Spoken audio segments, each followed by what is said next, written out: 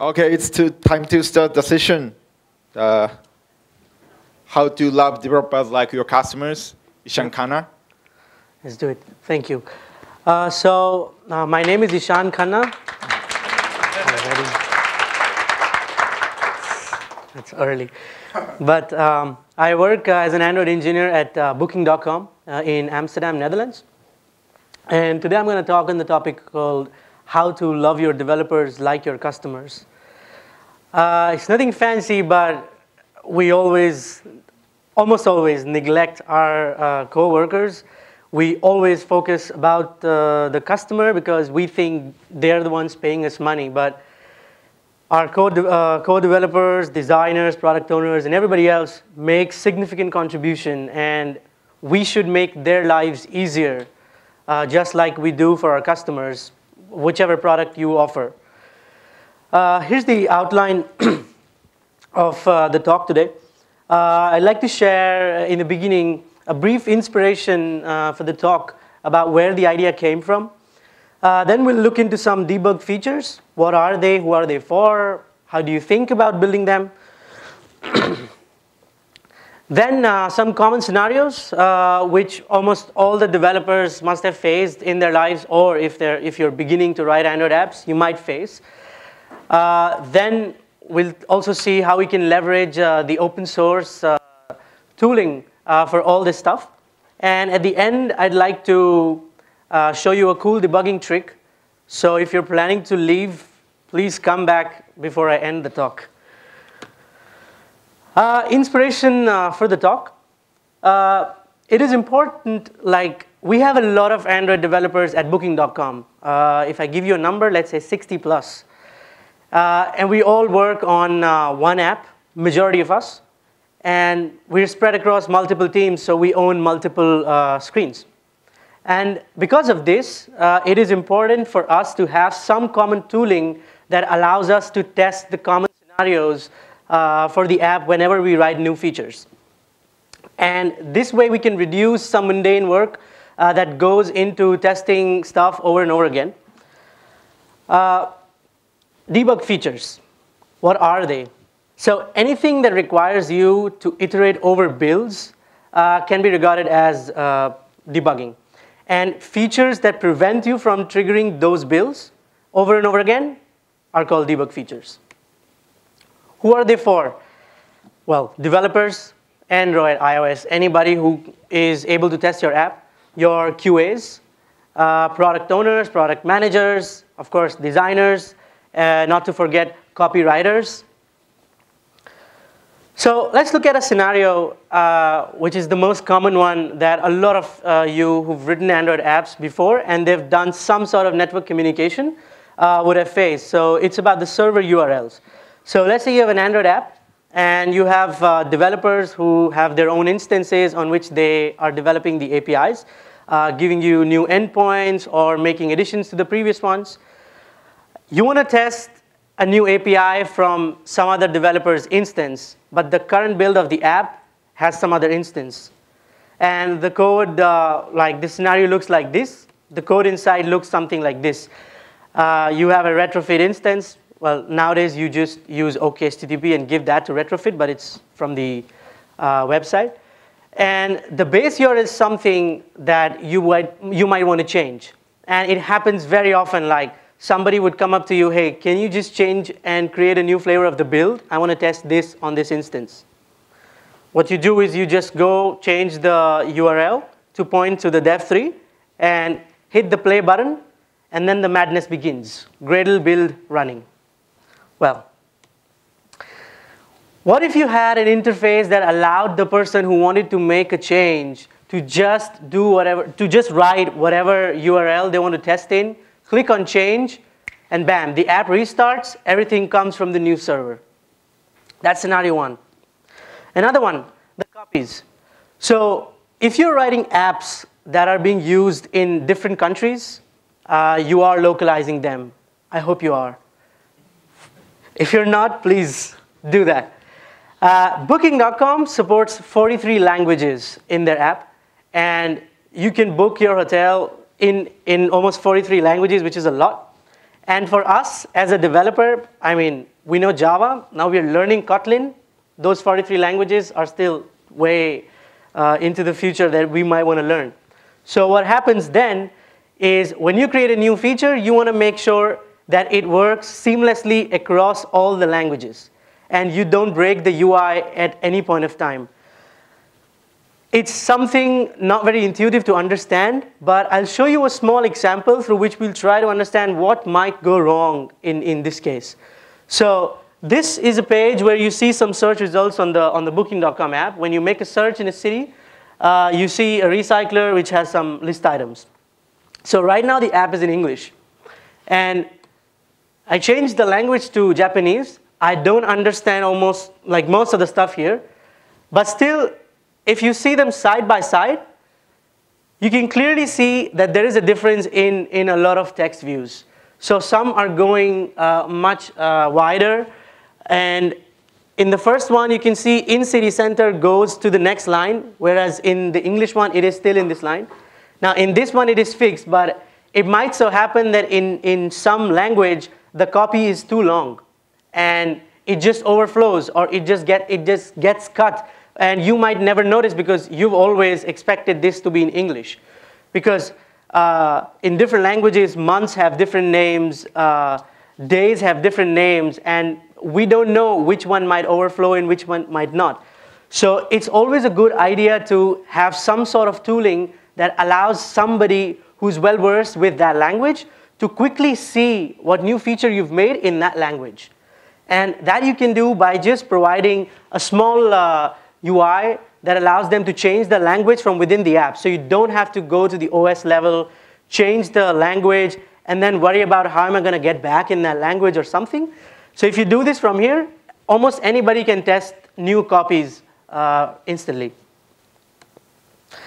And there's the third scenario. So, of course, we're in Japan. You have great internet. I work from Amsterdam. We have great internet. But not all the world has great internet. If you talk about India, where I think we're going to get the next billion people online, we still don't have very nice internet connectivity in majority of the country. So how do you test stuff for them? You could have a network throttling mechanism, which allows you to test, like, instantly slow down the network requests. And it's very simple, just one Java class. And we leverage the interceptors of OKHTTP. I'm hoping everybody is well-versed with what OKHTTP is. So all you have to do is just implement this interceptor. It will have a minimum request delay and a max delay, which can be altered from anywhere that you like a debug screen or whatever. It's a static instance here. And then there's a simple logic to just randomly check if the current value is slower, you delay the request, you just pause it. If not, you let it through.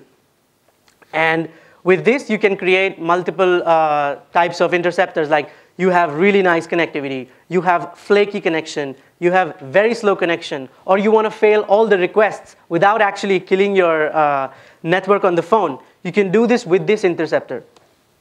And then you have this static method, which can toggle stuff from outside of your interceptor. And then all you need to do is just add this interceptor in your OKHTTP builder, and you're ready to go.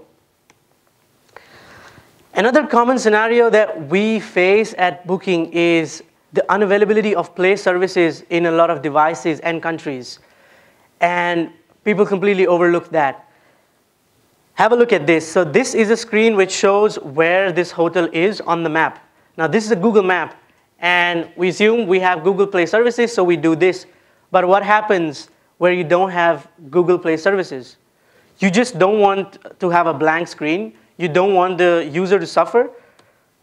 You can use OpenStreetMaps, but then for that, you need something that allows you to test it. So you should have some way to reproduce this scenario without having to rebuild the app over and over again. Scenario 5 is notifications. You should allow people to throw notifications without going through the whole user flow. So let's say you wanted to have a notification which says the booking is confirmed. Now, I don't want to make a search, go through the search results, click on a hotel, then select room, fill in my info, and then wait for the confirmation to come. I should have a mechanism to just hit a button and see the notification, because I just want to see the design, how the notification looks, what are the CTAs there, how can we tweak stuff there.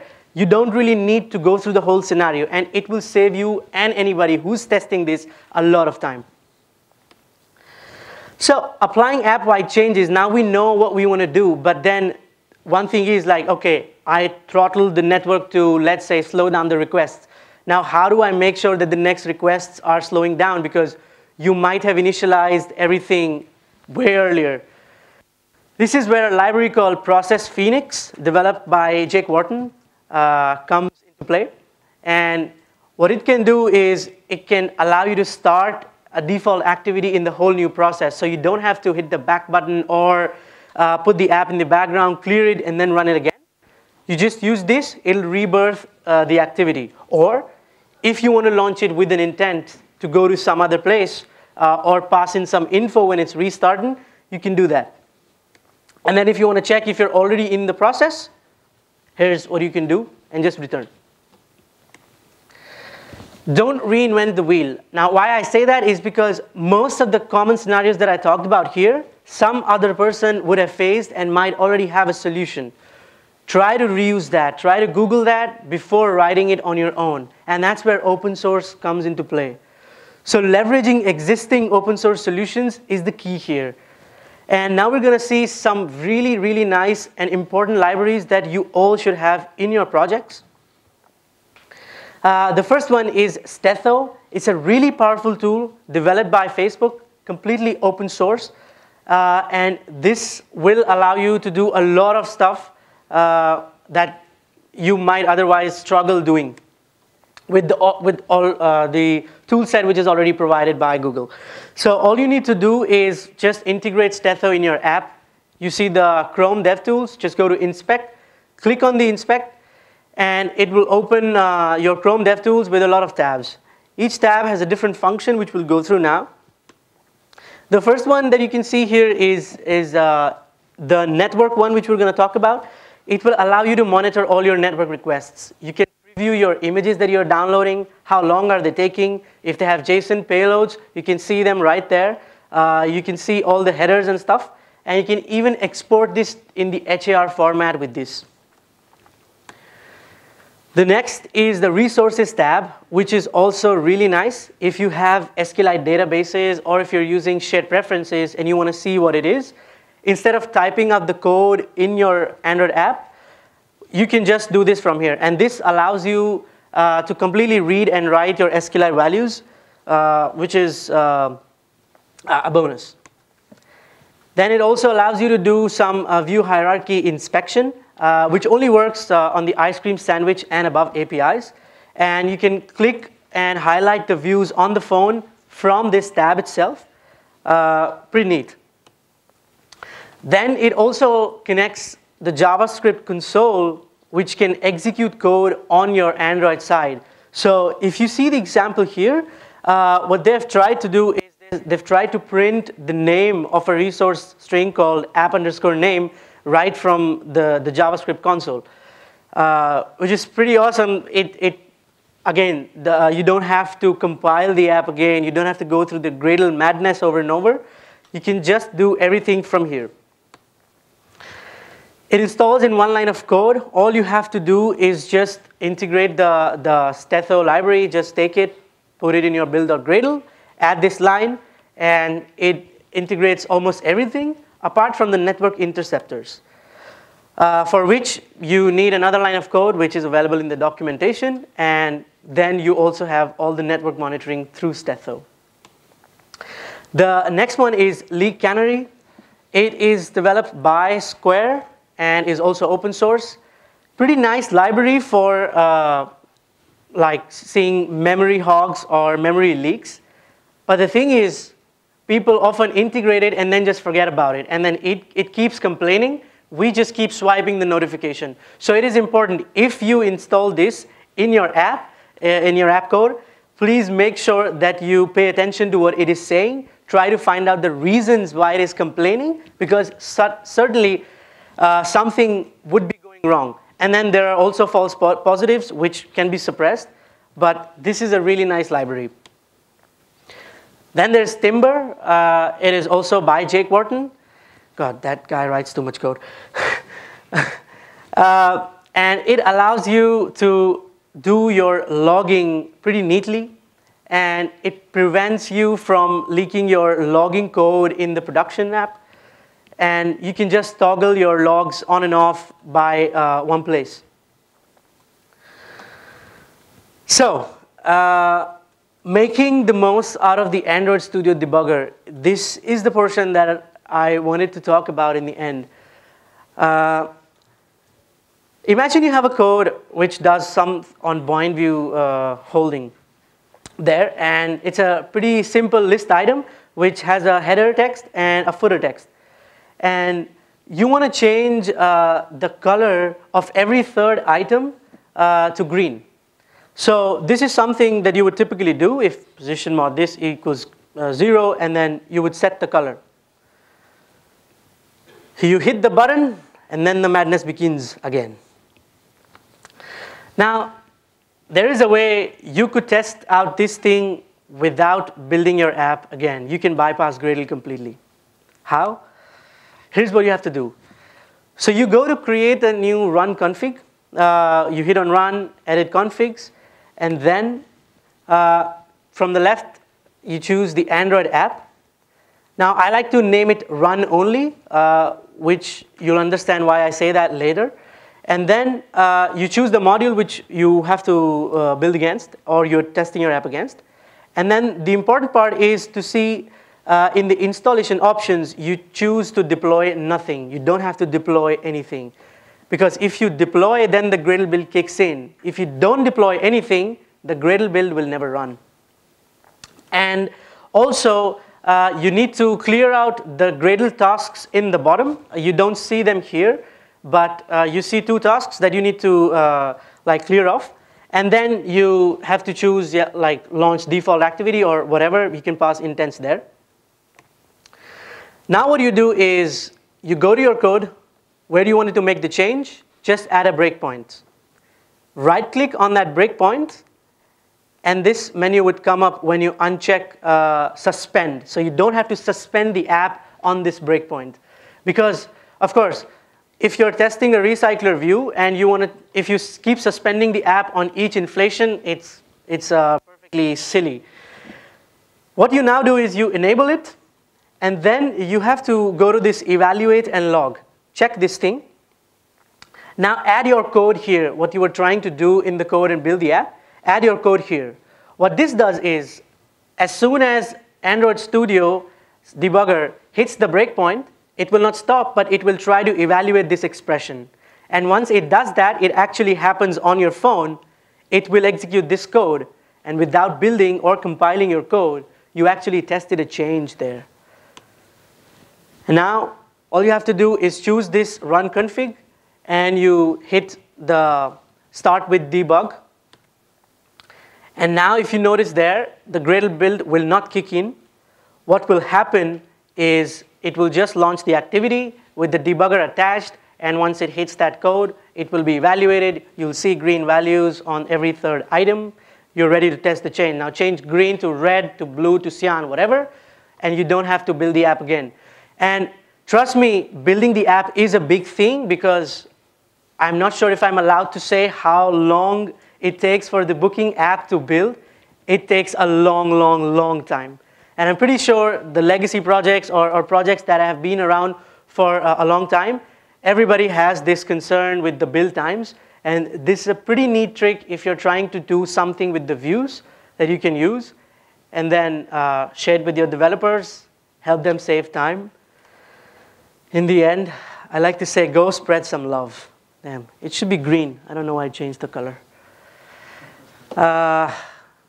It's done. Questions? Yes? Not so much of a question, but just a remark. Mm-hmm. So I think you don't actually need a separate config to run your app. You can just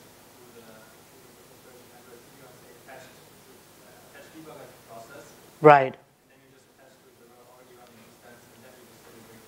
Right, but there are scenarios where there would be some code that will get executed before your debugger gets attached. Yeah, if you do like on app create. App create, yes. So that's the reason. So I wrote an article about this. A lot of people mentioned this thing. I clearly specified there. It perfectly works if you're doing something outside of that code, but it's always safe to do it with this because then you make sure that the debugger is always attached before any code of your app gets executed. Any other questions? Yeah. So this kind of an actual question. So you say you have a really big team you will work on the cooking app. Right. And you just find out some way to make that work. Mm-hmm. I was wondering how separate your whole artifact hierarchy is. Like how many different modules do you have? Do you have like one big multi-module repository or everything lives in there, or do you have different libraries that are these core libraries? Allowing the UI to publish them in the repository and pull them into the app? Yeah. So we had a monolith code base in the past, but we've moved to certain modules. We've started splitting the app into modules so that it's mostly because of the build times. The build times is something that affects us the most. And we've started moving into modules so that people don't need to build the whole app to test changes in just a small area which they're working in. But we still have a lot of code within one module. So as a follow-up to that, Mm-hmm. I develop libraries, and you pointed out Timber as a neat logging solution Mm-hmm. for applications. Yes. But probably different libraries when two libraries are split by the same app and register their own logger to the. Right, but then for that, You have double logging for yes. two modules, and suddenly, and the more libraries you have, the more logging you get for each everything. Correct. I found that Timber is not useful for logging in the library. So have you run into that? No, so we use a wrapper on top of Timber. Yeah, because somebody had added Timber in the code base like pretty early on, and then people started using it, and when it's like 60 developers, it's hard to keep a track of what's happening where. So we just wrote a wrapper on top of that, and now if anybody wants to use the logger, they use our logger. Internally, it uses Timber. But what you've pointed out is a problem which comes with a very large code base. Early on, I don't think you'd be splitting app into modules very quickly, so that's the thing. Okay, yeah. If there are any other questions, they'll find me. Okay. Okay, so thank you very much. Thank you so Please much. give him a huge applause.